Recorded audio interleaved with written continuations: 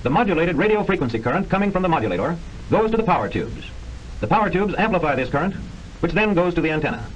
There's no greater love than what an electromagnetic wave has for inducing current in a wire. But what shapes will keep you together forever, and which shapes will ghost you the instant you turn a corner? Let's rate some wires.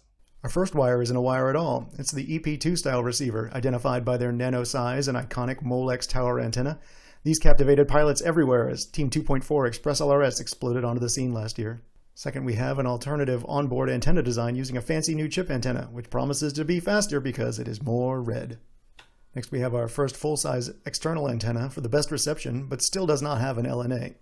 An LNA is an external amplifier chip which boosts all signals coming into the receiver. This means it boosts the incoming transmitter signal, but also increases any other signal too, since it doesn't discriminate Wi-Fi and Bluetooth signals from the ExpressLRS signal. The unknown here is if boosting all signals makes ours easier to hear, and that's why we have receiver number 4 here. This has the amplifier, but instead of a full dipole, it has an FrSky RXSR wire antenna. You've seen these before, right? Almost done. This one has the LNA, but a dipole antenna, and from this we can determine if the dipole makes any difference over the simpler antenna style, which might be easier to integrate into your build. Does diversity make a difference? If both antennas are arranged together like this, absolutely not. Orientation of the transmitter and the receiver are fixed for this test, so neither antenna has a better view of the signal. Diversity is only useful if the different antennas have different polarizations or one antenna can be blocked. Let's talk a little bit about the testing procedure. All the receivers are here inside this concrete block house connected to the computer. Well, I took the transmitter at 100 milliwatts on fixed output power and took a walk around the pond here. The distance to the end of the pond from the house is about 100 meters. It doesn't seem that far, but we're inside a concrete house and shooting through this nightmare for 2.4 gigahertz. It's all Florida swamp here, very dense growth.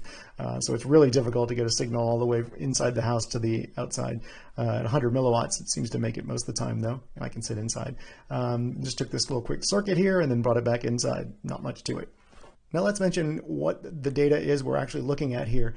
There's 6 receivers receiving from one transmitter at the same time. You may have noticed in the ExpressLRS documentation it says anything with your bind phrase receives your data. And that means at the same time too. You can have 6 receivers receiving from one transmitter all at the same time because they all have the same binding phrase. But you can't have telemetry coming back because they'll all fight each other for which telemetry is going to be received. So you just turn telemetry off and you can run 6 receivers off the same thing.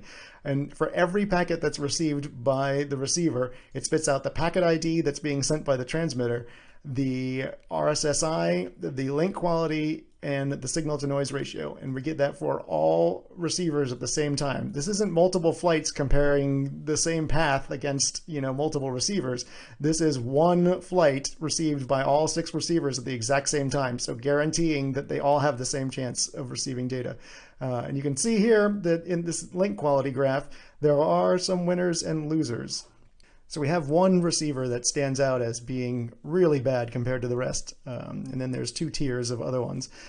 This one, unfortunately, is that beautiful red chip antenna, the new antenna that's a little flatty, that's on some receivers now.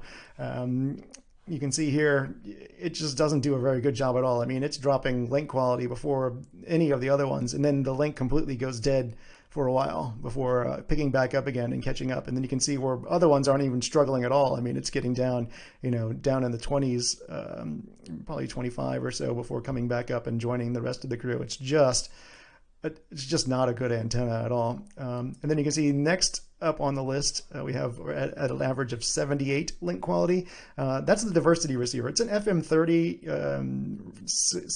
FM30. It used to be really good. I'm not really sure why this is performing so poorly.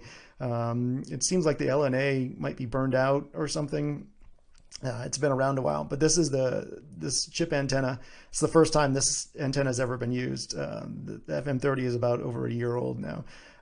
Coming in next after that would be the EP2 receiver with the ceramic antenna. You can see it's in a lower tier class. I mean, this orange one is garbage class. Don't use this antenna. The light blue is not very good. The EP2, it's kind of okay. It's at the top of the second tier, but it doesn't do nearly as well as these other ones do up here. So let's talk about our top tier antennas, this dark purple, this pinky purple and the light purple here.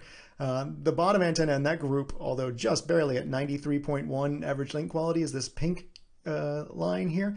And you can see it does quite well on link quality as well. It's the monopole antenna with the amplifier. So it's just the old FrSky wire antenna attached to a receiver with an LNA. And I think the LNA makes up for the fact that maybe the monopole is not the best receiver, just kind of makes up the gap on it. Or maybe the FrSky antennas are just all that good and we've been giving them crap for too long about them because their receivers weren't all that good. So let's talk about who came in second place here. This dark purple line, just barely coming in second place.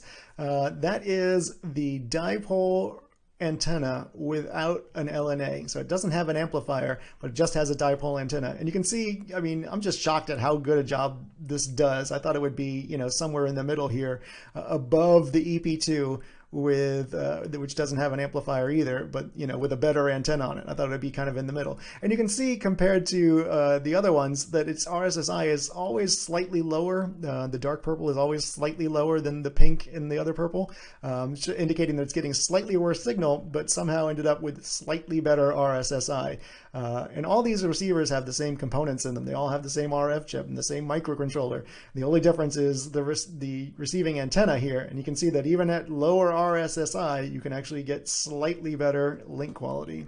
So let's talk about our winner then, this medium purple. You can see in the RSSI graph, there's clearly one receiver that's always on top of all the other receivers. And that makes sense because this receiver is the one with the dipole antenna and the LNA. I mean, it's got everything going for it, and it shows. It easily breezes through this test. It's the winning configuration. If you've got space for it, you know, go with something that has an LNA and use a dipole antenna over the, you know, embedded antennas. Okay, quick conclusions then. Don't buy that flat antenna. The tower ceramic antenna is okay. Anything with an external antenna beats it, and external antenna plus LNA FTW. A link to the raw data and a better image is in the description.